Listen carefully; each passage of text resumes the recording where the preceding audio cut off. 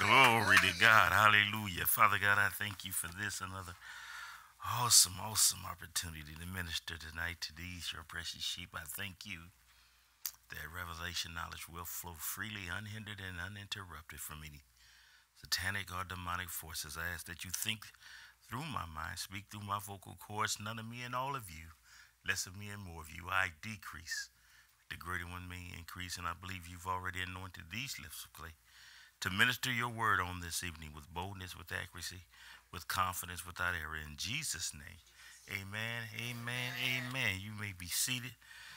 Let's get right into it. We was talking about joy on last week. Hopefully I can clear up some things for us tonight. Amen. So go to your Bibles if you have them. Galatians. Amen. And we're going to go to the 5th chapter. And you know where it is. We're talking about the fruit of the Spirit. Galatians chapter 5 and verse 21. And when you get there, say amen. I hear the pages turn. That's what, phones are good, but let's go old school. Amen. So here we have it. Galatians chapter 5, verse 21. Envyings, murders, drunkenness, revelings, and such like, of the which I tell you before, as I have also told you in the time past, that they which do such things shall not inherit the kingdom of God. Doing all these things, you shall not inherit the kingdom of God. Verse 22, but the fruit of the Spirit is love, joy, peace, long-suffering, gentleness, goodness, faith, meekness, temperance. Against such there is no law. Now I got to give a shout out to my boy. He had a birthday yesterday, so I don't know if he stayed up tonight to watch with Billy Ray. We say happy birthday to you, partner. I love you, man, and may God continue to bless you with long life, strong life. Amen. Amen. Amen. So again, verse 22 in Galatians. But the fruit. Notice it don't say fruits, but the fruit. So that means all these fruit you're going to have to develop. You're going to have to cultivate them. Amen. And so now we're entering into the thick of the holiday season. Today is November 1st, all the way into January 1st. We're in the holiday season. And so you'll hear the word joy spoken all the time. But as a believer, we know joy means a little something different than the rest of the world. Amen. What is it, though? What is joy? Well, let me give you the definition in our dictionaries. And it simply means, in the American Heritage Dictionary of the English language, the word joy means intense, especially ecstatic, exalted happiness, or an instance of such feelings. Now, we definitely, as believers, want to know what it says in the Greek. You leave that up there for a while they meditate on it, write it down. Intense, especially ecstatic, exalted happiness. Anybody in here ever felt that way? Amen. Well, a few. Well, so some of us married now. Married folks should have been, yeah, me on my marriage. Oh, okay. Amen. Glory to God. Should have been excited, overwhelmed with joy. Amen. He the one. She the one. Now watch this. I got to move.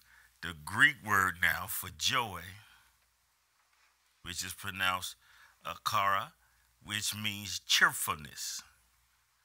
For example, calm delight. It's big, calm delight. Also gladness.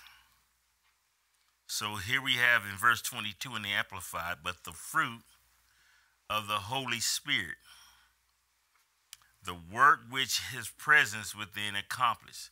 So who's doing the accomplishing of this fruit? The Holy Spirit gives us this fruit. Within accomplished is love, joy, again gladness, peace, patience, and even temper, forbearance, kindness, goodness, benevolence, and faithfulness. Let me repeat: joy is not happiness. We see gladness there, but you got to remember, joy does not translate to happiness. Happiness is based on how you feel at the moment. Amen. I'm happy. I'm so happy. And then when the song go off, they were upset. Happiness is based on how we feel at the moment. In other words, it's based on a condition. Soon as the condition changes, there goes happiness. Joy comes from what you know. Where do you attain your joy? Right here. 66 books of seeds. So when I'm feeling some kind of way, I need to go into my book, find out what I'm dealing with, find out that Jesus has whatever I'm dealing with, he's already overcome. And I'm saying that because he said as long as we're in this world, we're going to experience some trials and tribulations. Nowhere in the Bible does it say that the believer, once I give my life to Christ, everything is peaches and cream. Amen. You're going to experience some things in your life, some trials, some tribulation. Joy, I said last week, is a fuse to our faith. It's a fuse. Not many of us have had the pleasure of looking at a stick of dynamite. Amen. But if you ever seen the cartoons, I'm not talking about the road running the coyote, because a lot of time his fuse, the coyotes, was a little short. And everybody knew, well, I'm dating myself, everybody knew what would happen to the coyote. Amen. That's when cartoons were cartoons. Amen. Joy, again, is the fuse to our faith. In other words, joy will cause my faith to implode. It would cause my faith to just take off. Like dynamite is explosive when ignited. It will, my joy will then, and along with my faith, there's going to be an explosion. Amen. It's going to start arranging things. So again, all 9 of these characteristics, the fruit of the Spirit, all of them must be what? Cultivated. What do you mean by cultivated? It's just like a farmer. He cultivates the land. Everything you see on your dinner table, vegetables and fruits and whatnot, it's cultivation took place. Your grapes didn't just pop out of a cereal box. It took some time to get those grapes to the store shelves. And so that man will wake up early, man and woman, will wake up early in the morning, go out there and plow that field and plant seeds. Amen. Some of the OGs here sitting here tonight, back when I grew up, this stretch of road starting here at 48th Street, almost all the way to 16th Street with vineyards. Well, you old enough, Sister Donna, remember that? Okay. You know, I got to check with her. She live on the young side. And people on certain Saturdays will pull alongside the road. And the man said, well, I've already taken care of the harvest, so go at it. Get as much as you can. You will see people loaded up with Smitty bags when Smitty was in business. Right. That's another name. And loaded, even pecans. You go down the 10 towards Tucson, and you can pull up to the side of the road, and pecans be you can just shake the tree. Pecans fly all over the place. Bags full of it. And I remember us sitting around over the holiday and cracking them pecans. Amen. See, y'all didn't have it bad. That was cultivation took place. Well, you're going to have to do the same thing as the farmer. In order to all of us have love, but to elevate my love status, I'm going to have to cultivate it. I'm going to have to develop it. What about my joy? I'm going to have to work at it. I'm going to have to cultivate joy.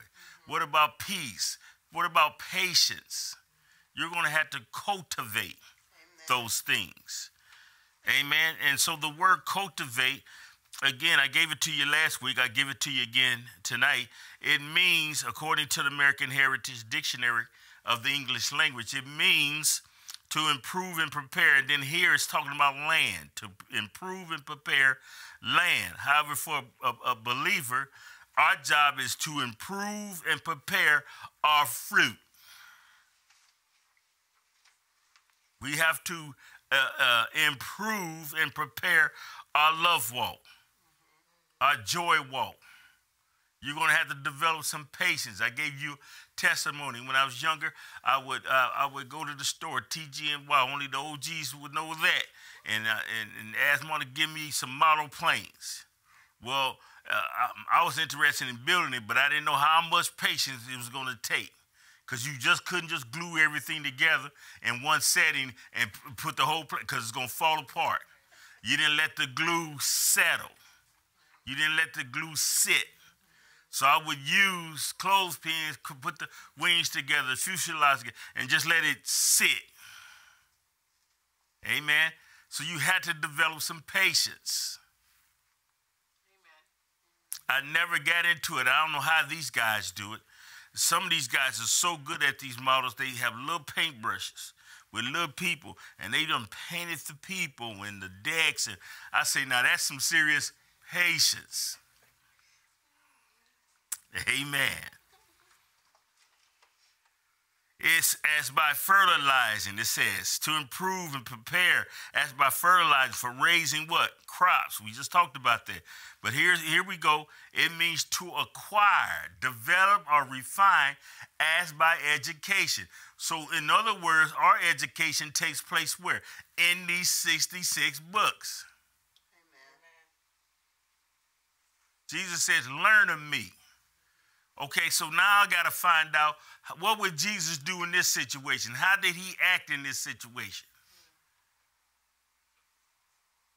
Amen. What do I need to do to improve my love walk? It's in your word. So how are we supposed to cultivate it? I knew you was going to twist my arm. Here you go. 1 Timothy 4, and we'll start in verse 14 in the Amplified. Do not neglect the gift which is in you. So you have it in you, that special inward endowment, which was directly imparted to you by who? By the Holy Spirit, by prophetic utterance, when the elders laid their hands upon you at your ordination. Then in 15 it says, practice. So you might have to work on, here's how you're going to work on your love walk. You need to practice. Right. Amen. Now, there's some people you can love from a distance. I still love you. Now, see, love and like two different things. Amen. I used to hear Dr. Price say it all the time. I love you, but that don't mean you're going to be invited to the family cookouts. Still love you, though. Amen. See, to like someone means you're going to be inviting them over Christmas Eve. You have you some eggnog and that old nasty stuff, you know. Of course, she would say that's the best. You probably not be getting the right brand. Here we go. See, this is why I couldn't finish last week. Try Southern Comfort. That sounds like whiskey, Brother Eddie. Southern Comfort? It's good. Yeah, that's a Southern Comfort. Eggnog. Lord Jesus. All right, Southern Comfort. That's good. Okay, all right. Let's get back into the fruit. It says practice. Let me get out of love because y'all got on eggnog and all that other stuff. So you're going to have to practice your joy walk. You're going to have to practice your patience. Come on, some of y'all, you've been on your job 5, 10, 15, 20 years, and some got you to 20. Some got you to 25. Some got you to 30. It had to be some patience. See, you probably didn't notice it. But after tonight, you're going to say, Lord, I thank you for patience. Because I was going to go upside of Shirley's head 5 years ago. Now watch this. It says practice and do what? Cultivate. Acquire, develop by education. You're going to have to cultivate and meditate upon these duties. You're going to have to throw yourself wholly into them as your ministry so that your progress may be evident to everybody. So you're going to have to be 100% in. Throw yourself into it. Into what? Into the word. Amen. You're going to have to spend time. See, people get caught up trying to listen to all these people. Man, this is my 20th time reading the entire Bible from Genesis to Revelation. You get intimidated by that. Well, I've been a Christian too about 10 years, but how do he read from Genesis to Revelation, all that? Hagar begat Johnny, and Johnny begat Suki, and all these names you got in some of these chapters. Right? When I was a kid, they used to just throw me right to sleep because I said, forgive me, I don't even know half these people, so I'm going to skip this and move on to something else. Right. I'm going to get to the meat and potatoes of it. But there's no fruit. It's what? But there's no fruit. But there's no fruit. They read it 15 times. Right. See, the Bible says to study. Amen. We too busy trying to read it. Okay, so what you read it? But look and watch the fruit. See, if you want to know something about somebody, watch the fruit on them. Amen. Watch their fruit. Amen. And all 9 of those, what we just read, should be evident in their life. Now, they could be working on something. Praise God, amen. Look at 16. It says, look well to yourself, to your own personality, and to your teaching. Persevere in these things, hold to them, for by so doing, you will have both yourself and those who hear you. So people ought to see some fruit. See, man, you done came a long way. Amen. One of my friends that we spent time with in Europe, he 180, because he was destructive when we was kids, teenagers.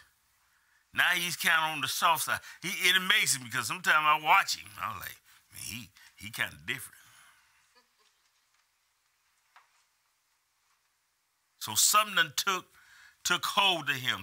Somewhere along the line, he clicked the switch.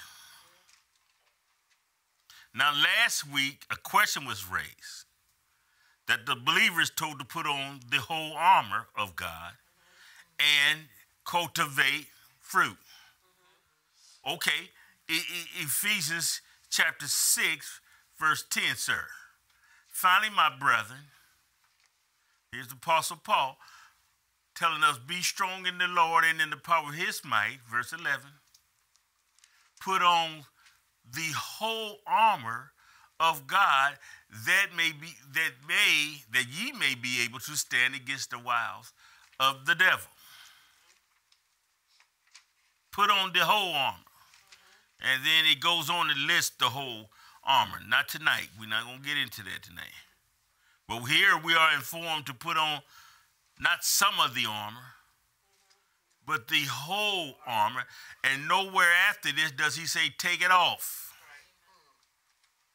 So that armor you walking around as a soldier. In Galatians, go back to Galatians 5:22. It talks about fruit, not fruits. It talks about, but the fruit of the Spirit is love, joy, peace, long-suffering, gentleness, goodness, faith. 23, meekness, temperance. Against such there is no law. So what's the difference? Remember here at LGCC, and all you're getting, get what? All right. And all you're getting, Proverbs 4:7, and all you're getting, get what? So let me enlighten you tonight. The fruit of the Spirit and the armor of God are two different biblical concepts, yet both are important. Let me say it again. The fruit of the Spirit and the armor of God are two different biblical concepts. One, the fruit of the Spirit are attributes which the Holy Spirit accomplishes or produces in each or within the life of each believer. It's given to us by Him, the Holy Spirit. Now, like leadership, there are certain attributes to become a successful leader. Now, when I was transitioning into the NCO ranks, you would spend a week at a quick NCO leadership school. And then after that, you will get other training to become the best leader you can be. Not everybody is cut out for leadership. And so some attributes, some characteristics of leadership. They are integrity of character. A leader should have some integrity about themselves. Then there's the sense of responsibility. Remember we talked about that. No, in our society today, nobody wants to take accountability. Nobody's responsible. Well, leaders got to own up to it. Oops, I messed up there. Amen. If the job doesn't get taken care of, my supervisor ahead of me, above me, he's gonna let me know. If it doesn't happen after that, his supervisor. There's a term, I can't say it in church. We say it in the military. If it gets to that officer, you in buku trouble. So you might as well take responsibility and get it done. You work in the motor pool, they need them vehicles back online. Guess what? You gonna work some overtime. Now in the military, we didn't get paid overtime. Right, Brother Eddie? Yeah, you ain't getting no overtime. You punching clock. They don't care about your, man, I've been working 22 hours. So I figured it out. I did the math. I was like, man, we making less than $9 an hour, really, y'all, if we on the clock 24 hours. You got trained to sleep only 4 hours in a 24-hour period. In a 24-hour period. In a 24-hour period, you sleep for 4 hours. 4. You're on the clock, though. You can be asleep, but you still on the clock. I did it. I calculated that money. I said, man, we making, man. No wonder the dorm room free. Here's another characteristic of leadership: professional competence. Professional competence. You got to know what you're doing. Amen. You ain't gonna give no man a M16 rifle and put him out there in the field, and then he gonna end up hurting you or himself. Amen. How about enthusiasm? You got to be motivated. You got to have somebody who's motivated about the job. Young kid, I told you I was supervising. He said, I don't want to be in the Air Force. Well, I can make that happen today. We can get you out of here today. Amen. How about emotional stability? Absolutely. All leaders should have some kind of emotional. See, We couldn't just go off at the sound of trouble. You're gonna have to be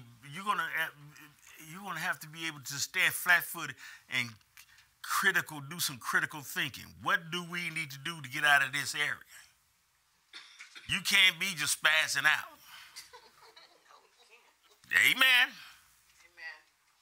That's why doing training, they fired them around while you low crawling. What are you gonna do when them bullets are flying over your head? 9 times out of 10, the kid that pops his head up, he getting either washed back or he getting washed out. He's not emotionally stable. Humanness. We're not robots. And then one of my biggest number one deals, you're going to have some self-confidence. This is what I learned while I was in the Air Force. Self-confidence. But it's just like the fruit of the Spirit. Now I work for another general, God. Amen. Well, God is the president. Jesus is the general. Work for them. And so I got to put on love, joy, peace, long-suffering, gentleness, meekness. Amen. Just like I had to put on the characteristics of leadership. Amen. In the service, I was a cop, so a lot of stuff you have to read, every policy on that base. You can't be just stop people getting out your patrol car like you Barney Fife and walk up there and just blurting out stuff. You better know policy. Amen. Amen. We go now to do some grocery shopping. See, some things bring we can't. You could bring like to get a little snappy. Don't do that on here. Don't. We not in Rochester, Dorothy. Just calm down. Yeah, Dorothy. You know, Kansas, Dorothy. Some of y'all gonna get it. Okay, so we got the fruit. Now let me enlighten because the question came up. Here's the armor of God. The armor of God is a metaphorical description. Metaphorical description of spiritual armor in which Christians are told to put on to protect us from spiritual attacks, not the fruit. Right. The fruit is produced within you by the Holy Spirit. The armor of God you're going to have to do by faith. And it protects you from spiritual attacks. Again, both are important, but they serve different purposes. Fruit of the Spirit is to develop or cultivate Christ-like character in our lives. I want to be like Jesus. Oh, do you? Well, then you're going to have to develop 1, 2, 3, 4, 5, 6, 7, 8, 9. While the armor of God is for our protection from spiritual attacks, and it helps us to stand firm in our faith. You got the breastplate. You have the helmet. You have the sword. Your feet are shod with peace. You have the belt. That's your armor. But it has nothing to do. You can have all that armor and still don't walk in love. Amen. You're not producing any fruit. You can put on the armor, but no patience. You can put on the armor and always mad at everybody. No joy.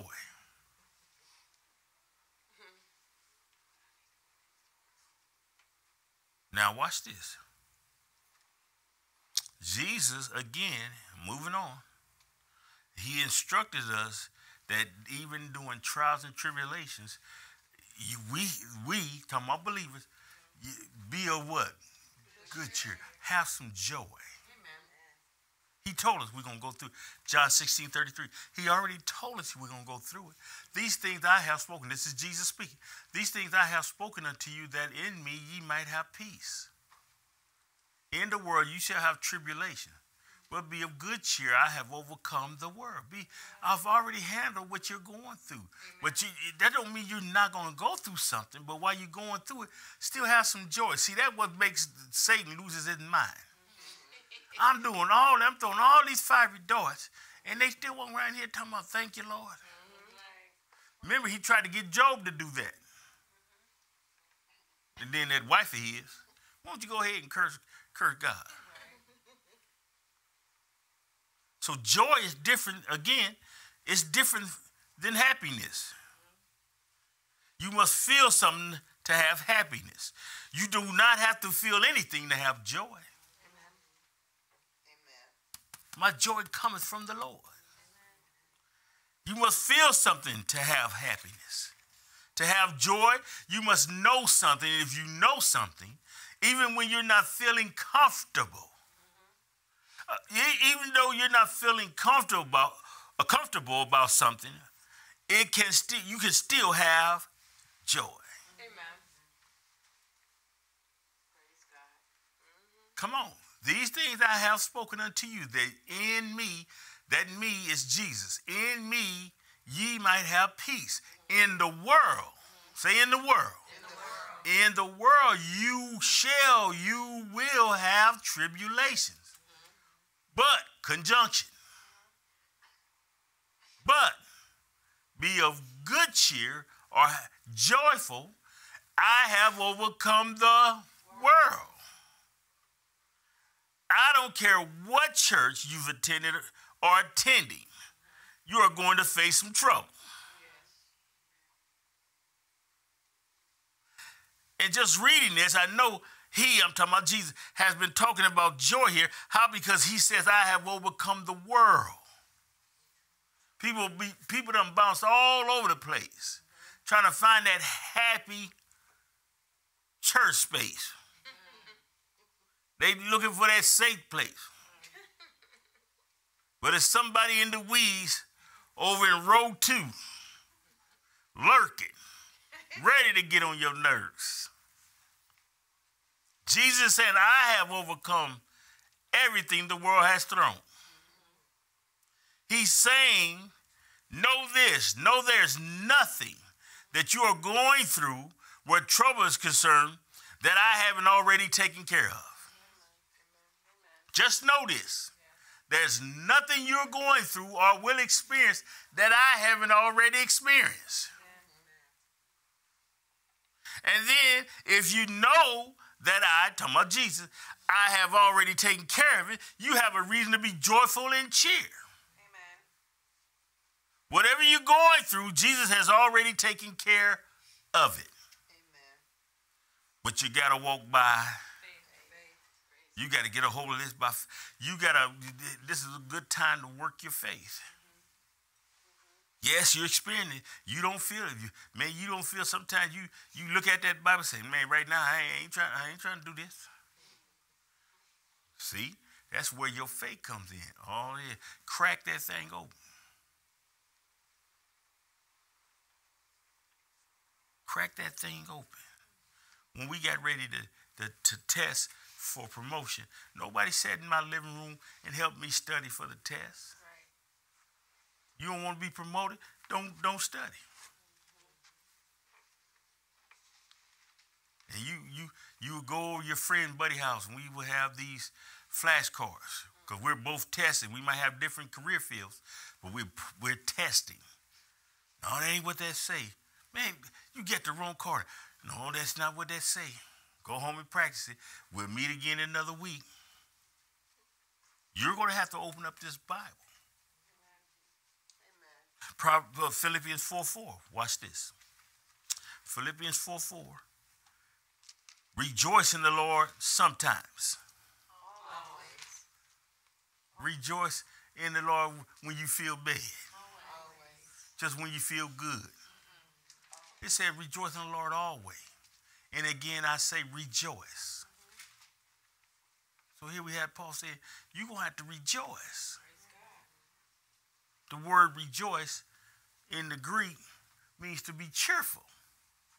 We just read John. Come on, y'all. We just read John 16:33. Be of what? Here, he says, rejoice. Rejoice. In the Lord. In who? In the Lord. Not in the problem. Rejoice in the Lord. And that means to be cheerful. For example, calmly happy, well off. Rejoice. Look, this is part of your benefit. But this is also part of the cultivating fruit. You're going to have to cultivate this. You're going to have to develop this. So anytime something comes your way that you have no control over it whatsoever, you're going to have to sit back. Yes, we're going to pray. Yes, we're going to find solutions to get out of it. Praise God. Prayer. Amen. Say that again. But I'm going to be joyful. You be moving around. Have you ever seen these kind of people? I'll be over here in a minute. Then they come over, and you look at them and say, what they come over here for? I told Brent a couple of times while we've been in ministry. Come out my bedroom, look at people. I say, oh, my Lord. You can feel it. Man, that thing is thick like butter. Send them home.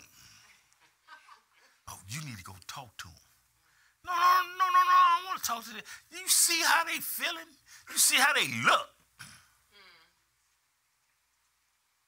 Could be your kids. What's wrong with you, boy? And then they lie to you. Oh, nothing. Hey, you lying. What's wrong with you? I'm here to help. I'm here to give advice. If I can't handle it, maybe I can guide you in the right direction. Amen. What's going on with you? Amen. Amen.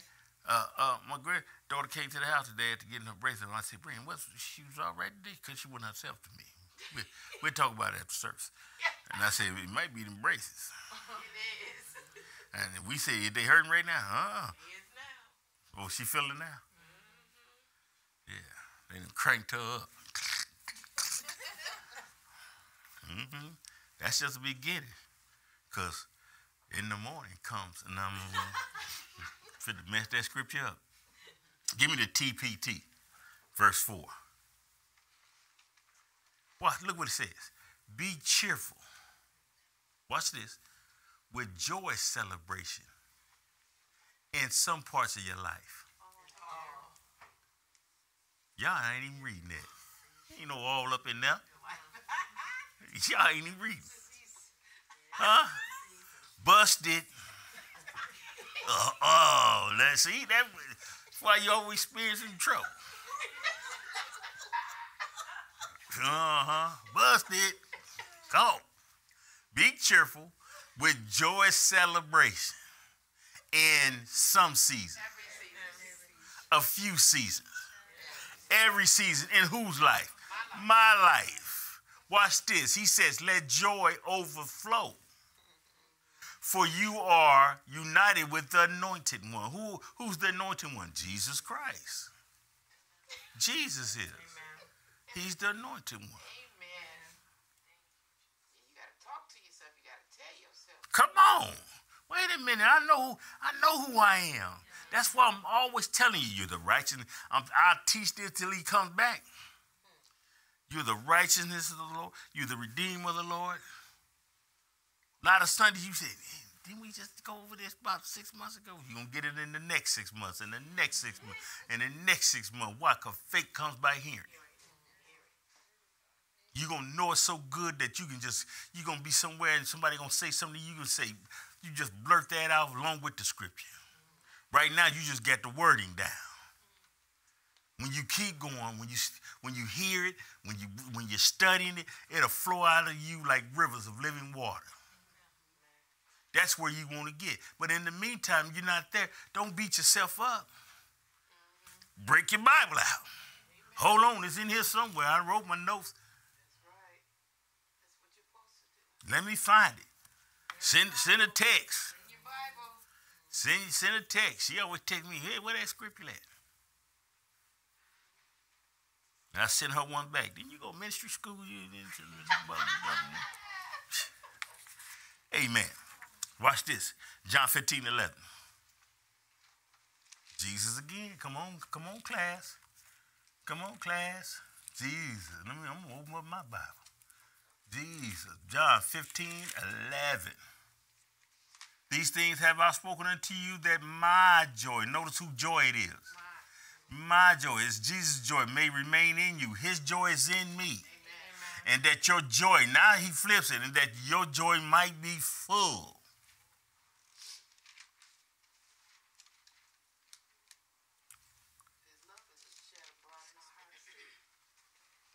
Yeah. That's what no Christian can't say. Well, I can't do that love thing. Yes, you can, because God is love, and he shares his love in us. The day we accept him, that his love is in us. Yes, you can. You just don't want to. The Amplified verse 11 says, my joy and delight may be in you, and that your joy and gladness may be of full measure and complete and overflowing. That's good. That's good. Tell your neighbor you need a full tank of joy. Fill it up. He said, these things have I spoken. These things, what things? The word of God. Amen. Staying in the word maintains our joy. Yes. Let me say that again. I got one good agreement. Staying in the word maintains your joy. But many people let this thing sit right on their coffee table. Mm-hmm. While they going through it, it'll sit on the shelf. And they'll look at it. Still look at it. Just look at it. It's going to flop up and do something.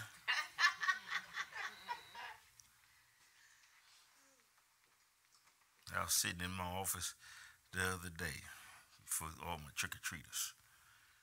I was sitting up there watching Beetlejuice.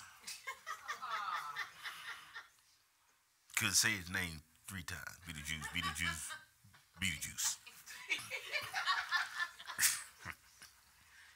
And he acting a fool. But they wanted all that hocus pocus, all that death stuff. They was going after it. And he went about his way of coercing some of them. You got to say my name 3 times though. Right. Mm-hmm. Well, they need some help. They need this. They need that. Say my name 3 times. Right. And one time she got to almost 30. Cover the mouth. Then she was by herself, and he, just like the lizard, snake in the garden with Eve, he got her to say it 3 times, and that man wreaked havoc till he threw his rear end back in where he came from. Mm-hmm. The whole time the answer was right in their face. The whole time. You watch that movie, the whole time, what they were trying to achieve was right there in their face. Didn't even need Beetlejuice. They're calling something out of death to try to assist them. Mm-hmm. Ain't that something? How people go to these palm readers and all of that, and looking for help, and you get the. Right there. It's right there. Mm-hmm. People paying good money. Because they don't want to do the work. They don't want to do. Mm-hmm. And I don't look at it at work. That's good. I don't see this at work. Look, if I could pick up a book on Kevin Samuels, read about him, why can't I pick this up and find out about Jesus Christ? Amen. If I could pick up a book on politics and read Thomas Sowell, why can't I spend a little time in this? You got to have some balance. Amen. But Jesus spoke with words, so the words of Jesus causes your joy to remain. The word of Jesus causes our joy to be full. Nehemiah 8:10 says, for the joy of the Lord is my strength. It says, neither be sorry. I'm reading the bottom part. Neither be sorry, for the joy of the Lord is my strength. Your strength. Joy comes from hearing the word. Amen. Comes from hearing the word. Now let me wrap this up. In closing tonight, the Apostle Paul emphasized, come on, y'all, especially those who serve in ministry, He emphasized in his letters his gratitude and joy with those who partnered with him in spreading the gospel. Philippians 1, I'm reading in the Amplified, verses 3 through 5. He says in verse 3, I thank my God in all my remembrance of you. In verse 4, he says, in every prayer of mine, I always make my entreaty and petition for you all with joy, delight. I do that now when it comes to y'all. Verse 5, I thank my God for your fellowship, your sympathetic cooperation and contributions and partnership in advancing the good news, the gospel, from the first day you heard it until now. Praise God. Amen. He said, man, y'all make me happy. Praise God. Amen. Every pastor should leave his church feeling that way. They're here to serve, not me, they're here to serve God. Amen. Again, joy is distinct from mere happiness. Joy is like this is possible even during sorrow. Last scripture, 2 Corinthians chapter 7, verse 4. Watch Paul. He said, great is my boldness of speech towards you. Great is my glorifying of you. I am filled with comfort. I am exceeding joyful in all our tribulation. In everything. You're not going to get my joy. Amen. I'm not going to allow you to take my joy. Amen. Did you get into that tonight? Can we give God a hand clap of praise?